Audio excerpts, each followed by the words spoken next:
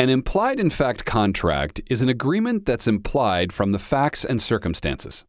If an implied-in-fact contract exists, an aggrieved party may recover the value of the goods or services provided under a theory of quantum meruit. In the 1981 case Martin v. Little, Brown and Company, the Pennsylvania Superior Court considered whether an implied-in-fact contract was created when one party voluntarily provided information to another party.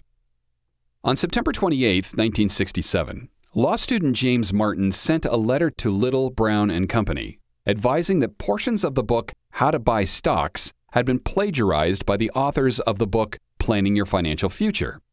In the letter, Martin offered to provide his copy of Planning Your Financial Future, in which he highlighted the plagiarized passages with references to the copied pages from How to Buy Stocks.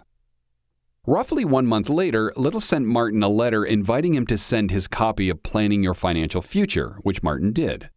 After sending his copy of the book, Martin inquired about Little's investigation but didn't receive a response.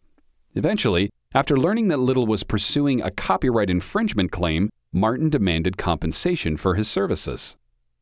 Following the demand, Little denied that it had a contract with Martin or that it was obligated to pay him for his work in bringing the copyright infringement to its attention. Nonetheless, Little sent Martin a check for $200, which Martin retained but never cashed. Subsequently, Martin sued Little in the Pennsylvania Court of Common Pleas for breach of contract, seeking 1/3 of what Little recovered in its copyright infringement case. Specifically, Martin argued that an implied contract was formed based on the circumstances and that he was entitled to payment. In response, Little filed a demur, or motion to dismiss, which the Court of Common Pleas sustained. Martin then appealed to the Pennsylvania Superior Court.